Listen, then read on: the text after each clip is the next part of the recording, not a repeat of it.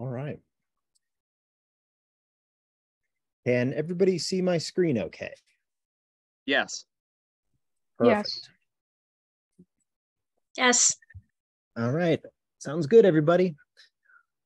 Well, again, a small class, but that's all right. I've lectured to smaller, so thank you all for bearing the weather here and staying inside. So Valerie, Nadia, and of course, Kimberly, and RJ. Gross. Bro. All right. So anyway, so this is AMA's Design for Marketing track. My name is Kent Kerr. I'm a professor of graphic design down here at WVU. And my formal discipline in MFA is in design thinking. And that's what I'm going to talk to you all about tonight. So there is a lot of nebulous terminology. We'll do our best to define it. And we'll try to make it relevant for both the marketing and the design side of things so that everybody can sort of have so that everybody can get a little something out of it. This is, by its very nature, a nonlinear and very malleable discipline. So I'm going to challenge everybody to expand your imaginations a little bit and imagine what you can get out of it and how you can apply to it beyond the examples I showed tonight. I will have a Q&A at the end of this, so jot down your questions and we'll see where it takes us.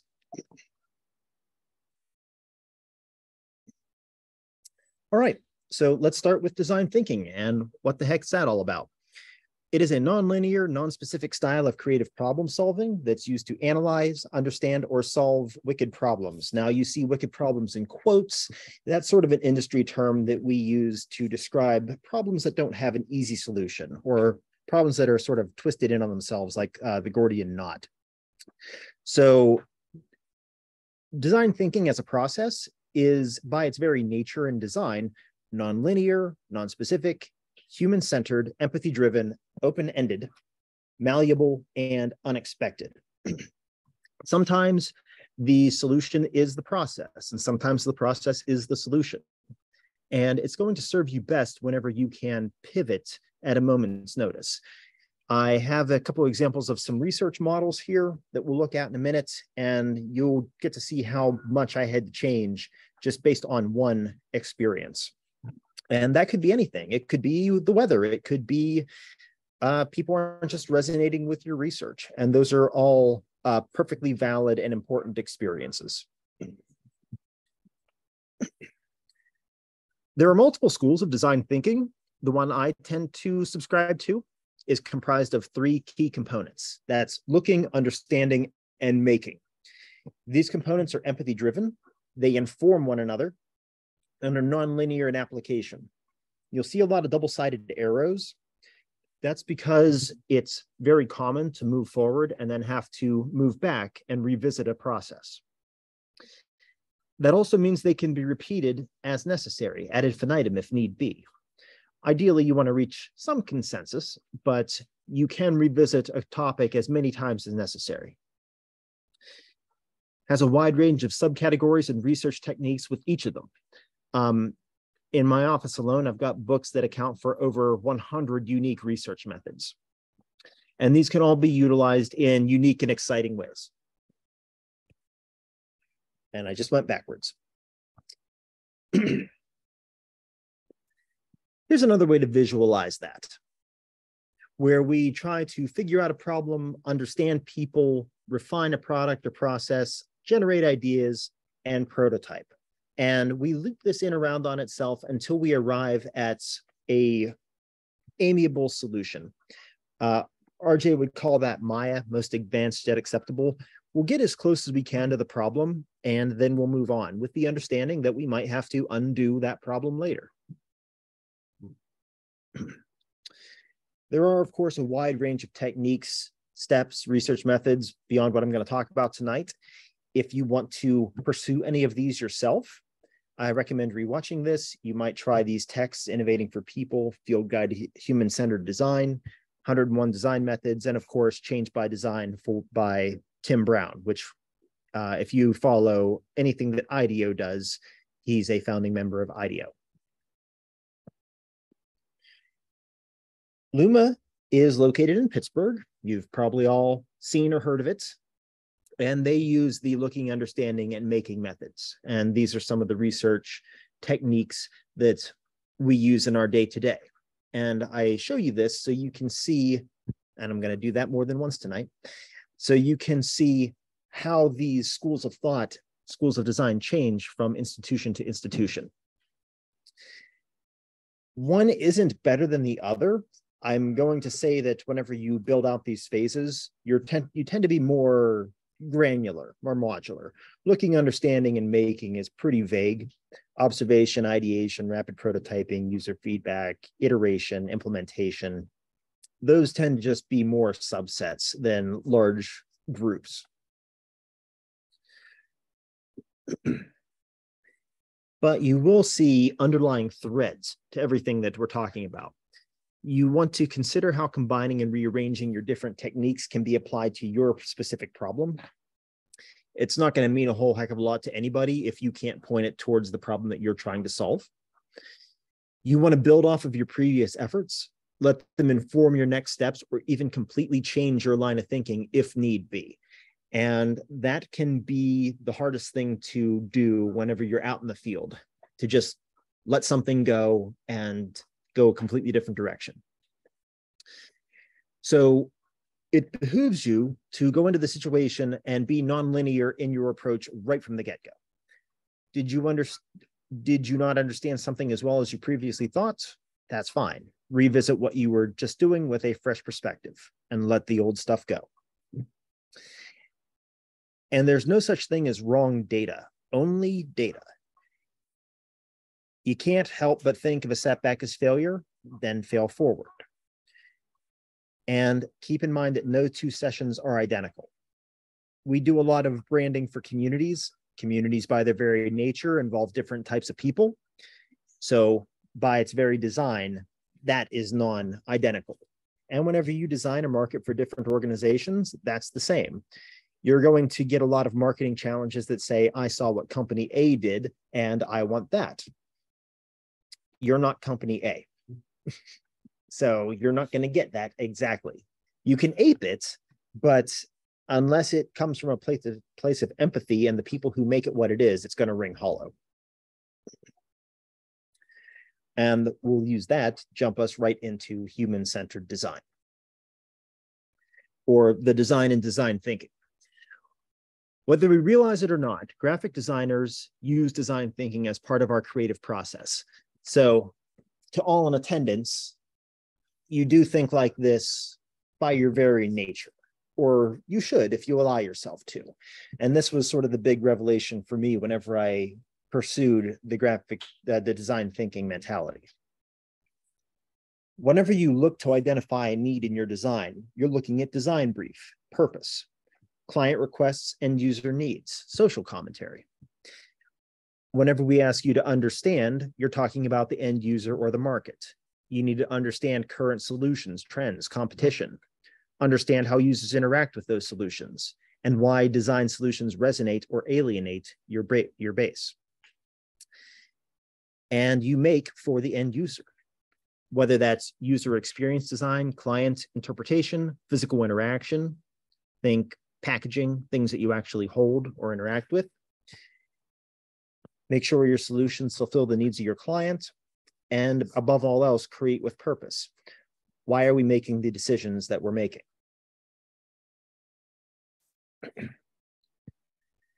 And we do that by exercising an ever-present sense of empathy. And I do want to point out here that this is not the same thing as sympathy. Sympathy involves understanding something or someone from your own perspective. It is cognitive in nature and allows a certain distance to be maintained. Empathy, on the other hand, involves feeling what another person is feeling and trying to understand why from their perspective. It is emotional in nature and requires that human connection. Why is this important? It means that feeling what another person is feeling and why, and ensures that we don't force our own experiences or biases onto somebody else. Okay.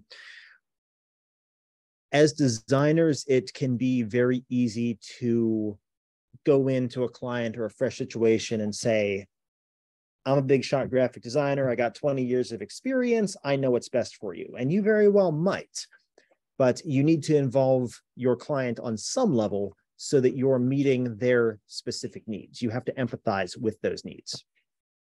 And this ensures that we consider the human experiment and the human component. If we design for the human experience right from the get-go, whatever you make will have that empathy baked in. And it does not require a shared experience. It allows us to be completely open to someone else's experiences or needs without having to have had them ourselves. And if that is something that you feel, wow, gee, that sounds like something I need to learn to practice, here again are some great reads that you might want to consider. A couple books on empathy and the art of empathy and how to get it. The Accidental Masterpiece is all about seeing opportunity and failure, and A Whole New Mind is just exploring and allowing the right-brained mentality to really take you where it takes you. If you're thinking, I'm not reading 4 books, I can only pick one, I'd say A Whole New Mind by Daniel Pink.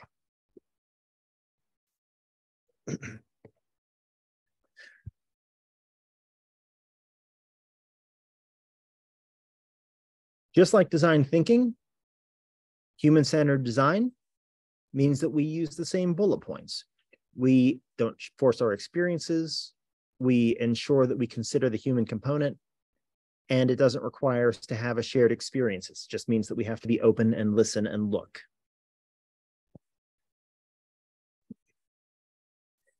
Simple examples of that might be stuff that you do every day as designers and marketers.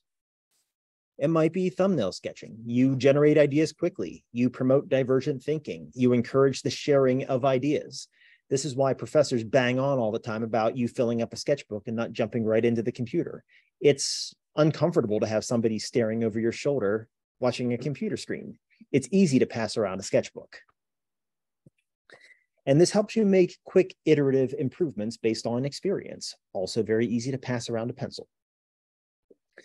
Prototyping promotes a shared vision, helps test ideas quickly, lowers development costs, and helps for iterative improvements. It's something that can, again, be passed around, changed, altered, you name it. And what you're doing by going through that process is you're involving your stakeholders and creating emotional touch points. Involved stakeholders are proud stakeholders. When participants feel heard and see their efforts made real, they will champion the idea. This is an important concept for marketers, is to let your clientele and the people that buy into your brand do the marketing for you. It doesn't cost a thing to have somebody share your brand, right? Just to hit retweet. I like this, retweet or share. Whenever you're designing for people, don't be dismissive. Ideas can come from anywhere, especially from people that aren't necessarily designers.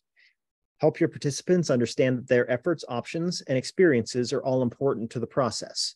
You might not use it, but you can certainly draw from their experience and weave their data into your narrative. Design for a sense of identity. Think about the very best brands. When done well, people will wear, flaunt, promote, or even champion that brand. That is basically the golden goose for any piece of design, right? The fact that you don't have to try to get people to embrace it. And you do this by creating a positive experience. The process is half the fun. Design with positive experience in mind, both in conception and delivery, and you'll get positive results. Again, involve people, get them to wear your ephemera, get them to be proud of their ephemera, make sure that they're experiencing it in their daily lives, whether it's a cup of coffee, on a shirt, on a tote bag, on a website. We got people who like to put our logos on Christmas ornaments. Those are all good things that a lot of times we don't even have to tell them. They helped with the brand, so they like promoting the brand. And of course, that doesn't have to be branding. Whenever you're talking about creating emotional touch points, that can be a uniform that somebody's proud of. That can be a car or a way to get around that you're excited to see coming up the driveway, and not just because they're delivering your dinner. That could be a fun little experience to open. Get some fancy pistachio nuts that have this little packaging. Opens up like you're getting a wedding ring. The people that you work with and play with, show their diversity and their experiences on your website. Make your products fun to play with and interact with. Make your stationery enjoyable. The best thing any designer wants to hear is, I ran out of business cards. That means somebody's proud about giving them away. Okay. So what's all that look like in a practical standpoint? Let's look at it in terms of graphics. So we're graphic designers, we're creative people. This is the expectation. This beautiful little Rube Goldberg machine where one idea feeds into the other. You've got this idea, you define it, you test it, you design it, you brand it, you protect it, you make it, you launch it, you sell it, you make $1 million, and off you go. This is more realistic. You're going to start with an idea, and it's going to be so poorly defined that you're going to have to explore a ton of different avenues to try to find how you can apply it to your specific problem. So learning to embrace that process right from the get-go and learning that all data is important is critical, not only to make sure that you take away something valuable, but to maintain your sanity. So how do we do that? Ideally, whenever you're doing research for design thinking and applying that to design or marketing respectively, you want to create environments where people feel comfortable to participate. That can be analog, that can be going through boxes of sticky notes that allow people to put ideas up quickly and easily. That can be simple matrices that combine two ideas and allow people to ideate under very controlled environments. So here, how do we engage population based on business? And you can see people will add Post-it notes with those, combining those two ideas. Or you can have something like the bullseye diagram, where you limit priorities to the central location. Whenever you do something like this, you can only realistically fit 5 ideas in that space. It's easy for people to think my idea is the most important. That's human nature. They want to see their own needs fulfilled. But if everything's a priority, nothing's a priority. And sometimes you have to make decisions that say, I'm going to tackle this first, this second, and this third. And of course, if you're going to do something like this, get yourself a little tackle box, fill it with Post-it notes and markers, and just go to town. These are old erector set boxes, in case anybody's curious what that looks like. In the era of COVID, we got very used to doing this remotely. There are plenty of virtual whiteboards and collaborative environments that allow us to engage for people that can't be there, or either by distance or for illness. Miro, Stormboard, Mural, Jamboard are all great solutions, easily shared, and normally offer free workspaces. If you're students, all 4 of these options are free to you with a .edu email, and you might want to look into them. And in case somebody's wondering, Miro is currently my favorite. Okay. What do we got here? 7:20. All right, we're making good time. So design thinking and practice.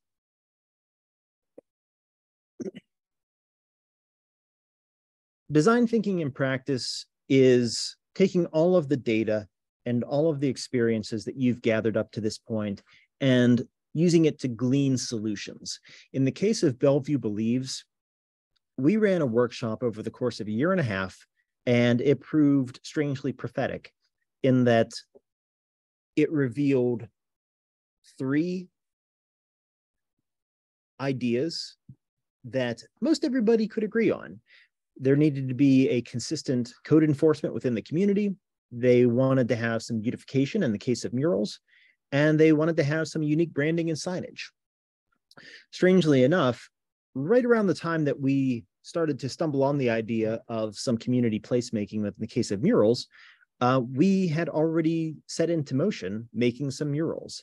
And it wasn't until a community open house that we were able to reveal not only did the data show that the community wanted this, but we were actively making it. And those two ideas kind of intersected. That is very much a lightning in a bottle situation. I don't want to kind of give the erroneous impression that that always happens that way. But you know you're doing something right if your data can predict what is already going on in the community or within a brand or within a design.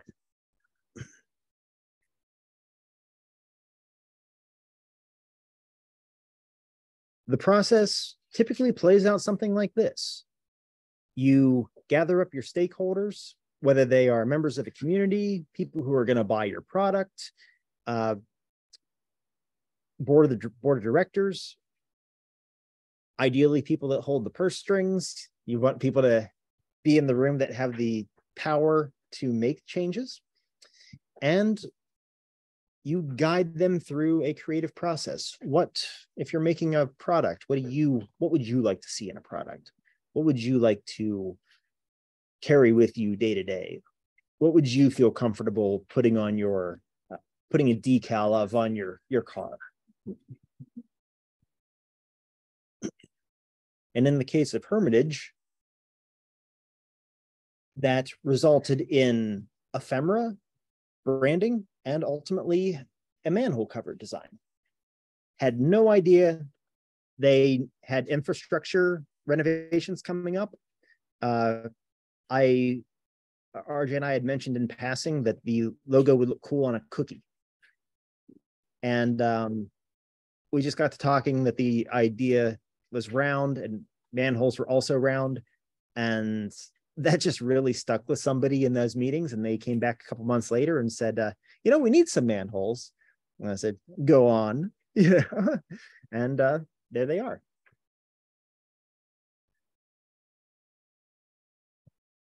Again, it's not to say that this is necessarily prophetic. It's to let you know that you want people who are involved in whatever it is you do, because we wouldn't have known from anything else that this sort of need was there. The stakeholders had to tell us, and really all the stakeholders needed from us was a platform in which to reveal those ideas.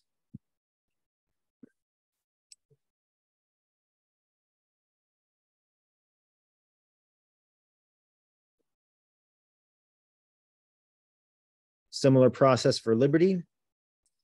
Two very different solutions. I'll refer you back to my previous comment where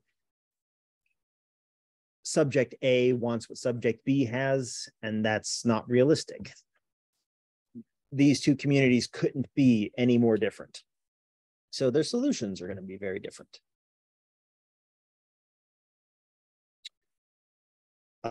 Bright needed a rename in addition to a rebrand. So a lot of this was finding interesting wording and language and kind of a shared vocabulary within this group of engineers who could come up with this name that they could really rally behind. T-Bike is actually an acronym, Technology Belt Energy Innovation Center. And nobody liked having to explain that. So everybody kind of liked Bright. We went with Bright. This was interesting because again, it was all engineers, and a little something about engineers, no sense of humor. None. They're the most literal people in the world. Jokes don't work. Common colloquialisms don't work. Just play it as straight as you can, because that's the only way you're going to get anything out of these people.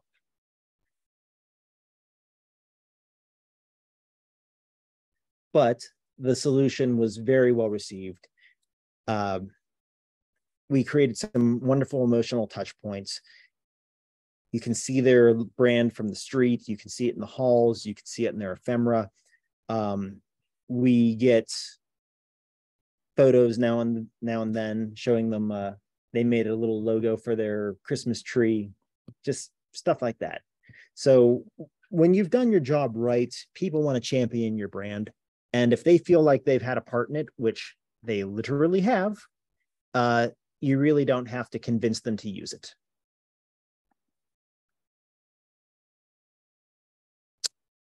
So that all being said, how can you use it? Start small. I don't expect anybody to be able to do this as efficiently as I or RJ or any of the myriad of people that practice this stuff. So ask yourself, is your target people? Then involve them. Is your target packaging or marketing? Then look at packaging, look at marketing. Design thinking is designed to democratize the process. This allows everyone's input to be counted, even if it's not the end all be all end idea that's sort of being used. It ensures that their input is counted. Allows opinions and insights to be anonymous. Everybody's input is equally important. This is important because if you've ever been to, I use the community session several times, but if you've ever been to, heck, a committee, there's always, everybody can point to the loudmouth. Just, right? Just, that person is going to start running their mouth the moment they start the minutes, and nobody's going to get a word in edgewise. And likewise, you can always point to the wallflowers because they don't want to engage. If everybody's insight and opinions are anonymous, it empowers people that might not otherwise participate, and it quiets down the noisy people. It encourages engagement and ownership. Everyone shares, so everyone cares. And it creates an environment for sharing insights and experience. Want people to talk? Make them feel heard. I know that sounds like, well, duh, right? You'd be surprised. You want people to talk? Make them feel heard.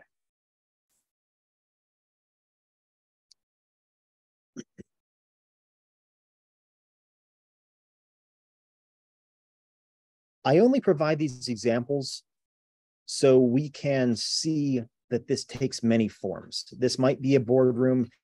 This might be Post-it notes on foam core. This might be getting into the pins in string. This might be prototyping. I've got a couple seniors that are prototyping smartphone apps. I see you guys.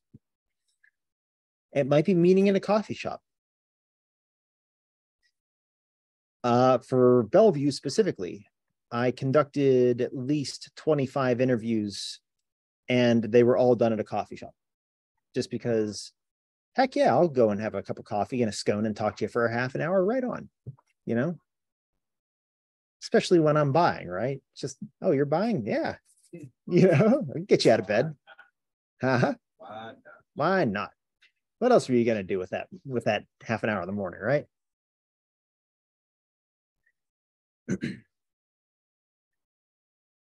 Can't get people together? Send out a survey. If it's something like branding, what resonates with you? If we're doing a logo, what style do you like? What 3 characteristics would you like to see in a brand for yourself or a company or a product? You want it to be unique, beautiful, humble, diverse? What 2 colors feel represent you? Maybe more importantly, what 2 colors do you feel don't represent you? You'd be surprised how often that comes up. You're all from the Pittsburgh area. You either really, really, really like Pittsburgh and black and gold on everything, or you really, really, really don't want to just be another black and gold city. You want to be your own thing. And if you go in and you assume, then you're going to miss that very important point. Going to come back with some black and gold, and people are just going to groan at you. And WVU is kind of the same, right? We have colors here, blue and gold. Doesn't mean you want to see it everywhere all the time. Because what's the first thing that's going to come out of their mouth? Oh, are you affiliated with the school? No, but sometimes you can't get away from that. Visualize that data. Numbers are one thing. Letting people see where data overlaps and how it builds out is entirely something different. This lets them see how their ideas are connected. This lets them see commonality. Maybe we can see terms that are repeated over and over and over again, and suddenly, oh, wow, more than just me have this opinion. Maybe I'm onto something. Maybe I'm smarter than I thought I was. That's a good feeling, right? And it reminds us that we have more similarities than we do differences.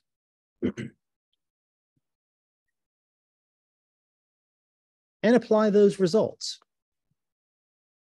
If safety, stability, and growing came up multiple times, show that in your solution. Say, by using this typeface or using this imagery or using these colors, I'm alluding to or creating metaphorical stability, safety, growing. It's circular, it's communal. Nature, sun, community, again, circular. Green and blue. Geographic, recreation.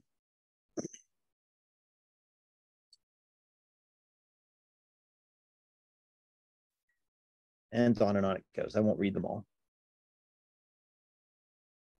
And more importantly, show them in the hands or people, or at least give them an idea what this looks like if they were to rock it.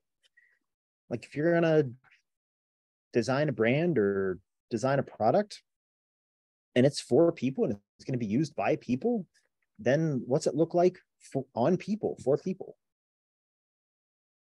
As creatives, you kind of have to remind yourself on a regular basis that very likely the people that you're working with aren't as imaginative as you. You might be able to imagine a logo or a design on a bag or a coat, or whatever. These people aren't trained to visualize the way you are. Taking 5 minutes to mock something up can be the difference between selling something or not. And it's less because they're not creative and more because you're involving them in the process and you're showing them that it's a human experience. That being said, on the topic of people, people aren't perfect. So don't expect perfect results. It is a very realistic possibility that you might not get the information you need.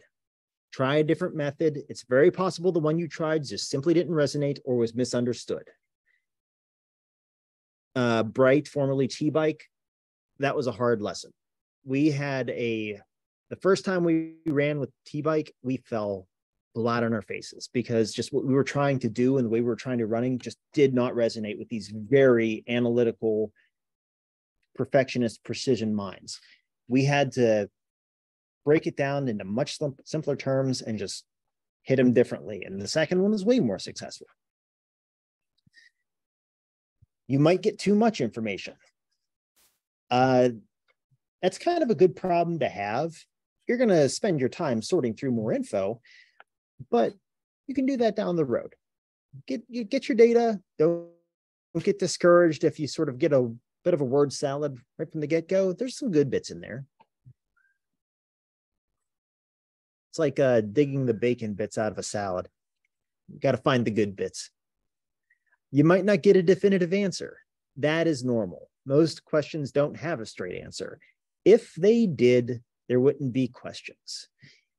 And that applies to just about everything. Marketing, designers, etc. There wouldn't be marketeers, designers, if there was a definitive answer. Pepsi just rebranded. They didn't have to. They did because there was a better solution out there. Their other one was arguably just fine. But it's a growing process. It's an evolving answer. That's the reason you see like computer mice iterate. There's always new versions of hardware coming out. It's because the solution that's in place is a good enough solution, and that's fine. Are you afraid to fail or think you've already failed? That's cool. You learn more from failure than you do with success. Just remember to fail forward.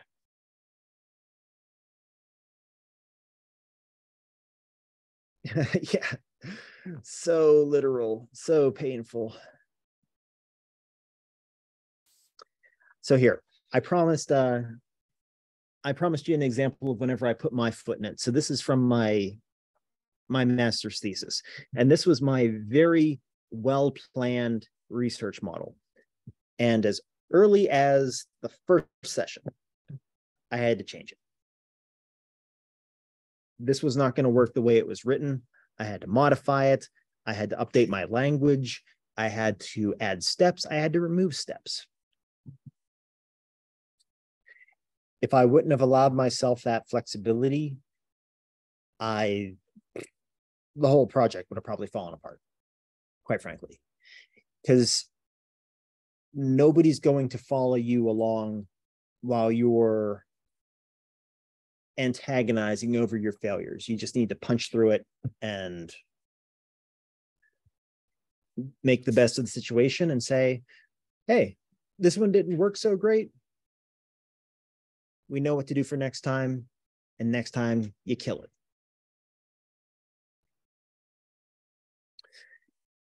And I want to be clear, the reason a lot of these didn't land like the first night was language. We needed to listen to our audience. We needed to respond to the people participating.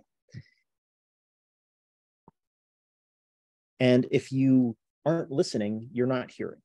So we have 2 eyes, 2 ears, 1 mouth. We should use them in that proportion.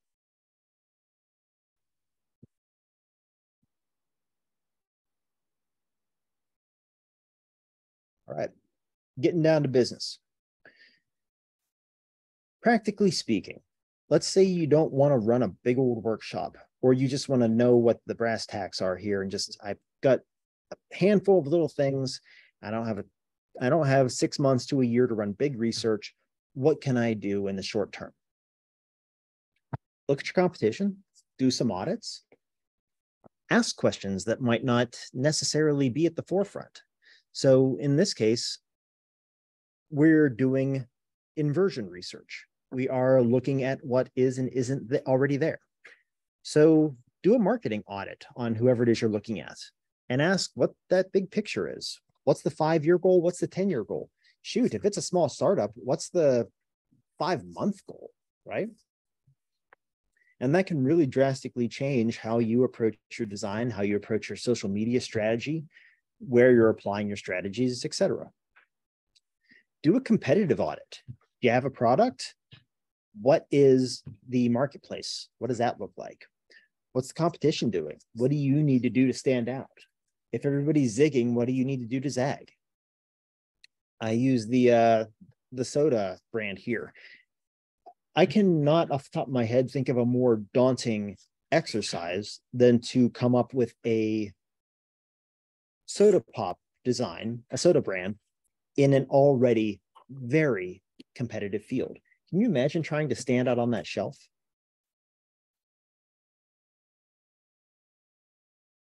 Do an IP audit, intellectual properties audit. All right, do you have to design within a system? If so, where are those limitations? What intellectual properties define that brand, that product, etc.? Do a language audit. How does the company, community, design have to say about itself?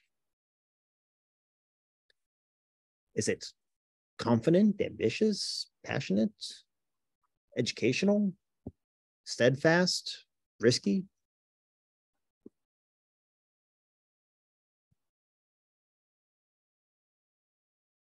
And do a process audit. Is the process part of the brand success or a point of failure?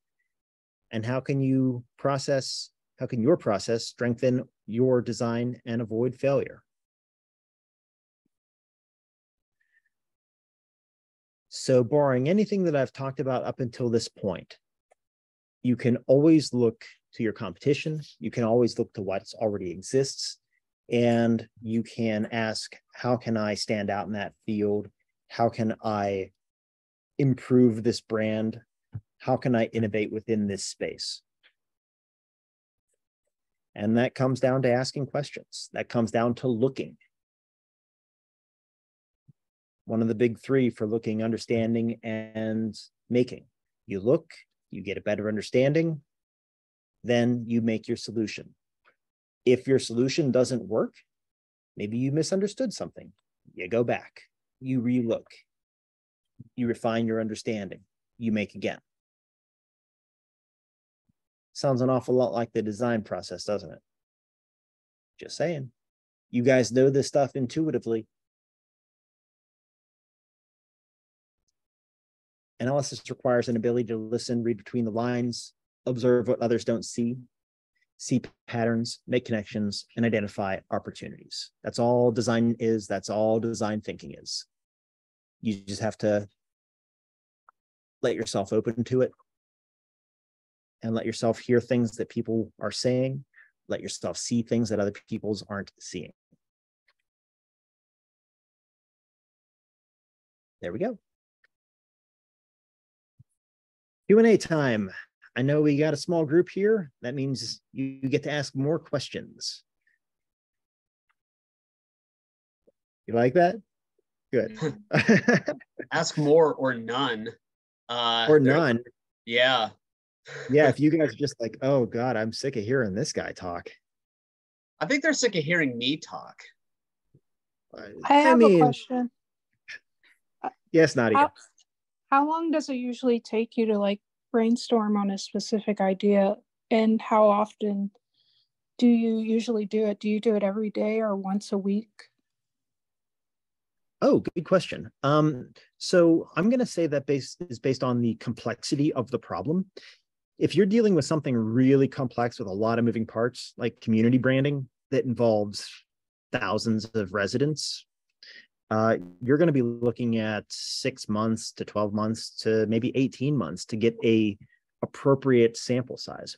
If you're looking at a brand for a small company that involves maybe 5 board members, you can probably cover that in a couple weeks to a couple months. And keep in mind that isn't like a solid couple weeks or a solid couple months. You might be meeting with them every Friday. As far as brainstorming is concerned, I would say sketch when the muse hits you, rest when you need to.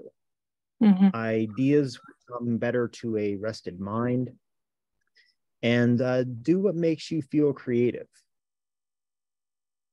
Whether that's going outside and get some air, the weather's getting nice, or that means watching cartoons. Whatever you need to do. Okay, thank you. Sure. It's actually really good advice to build in some of those, things that entertain you, that let you go a little mindless. Because, if you're a designer, then you're kind of cursed with the fact that your brain is always working on trying to solve a problem, be it a design one or not. That's just kind of the nature of the designer, right? So when you are able to tune into those things that entertain you and you're not consciously thinking about the problem, sometimes your subconscious, out of nowhere, you're able to solve like a really complex problem, and the answer was like right in front of you the whole time.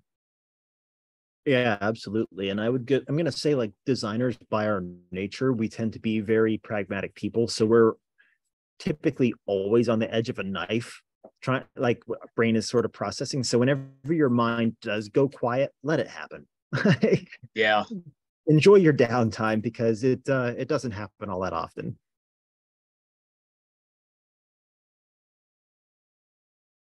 Awesome. Well, thank you so much, Kent. This was great as always, and really appreciate your time and insight into this. I think that design thinking is absolutely a skill set that all designers need to develop, and the changes in design curriculum across the country are starting to reflect that. So work smarter, not harder. The better your research, the better your solutions.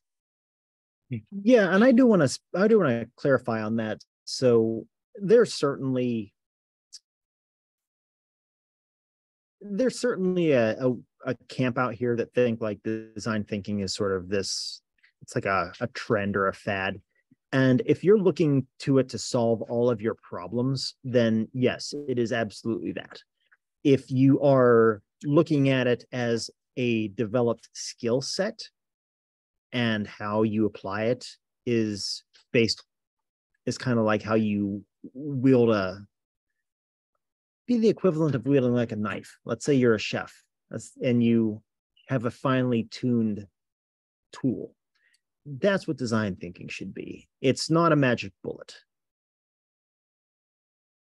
So just, yeah, I always hear like, oh, design thinking is this or that. And it's like, it's a skill like anything else. Allow it to be a skill. That's exactly. So awesome. Well, thanks again. This was great. Oh, you are quite welcome. One last call for questions. We had one from Nadia. You want to sneak one in here, Valerie? I'm going to take that as a no. She's processing.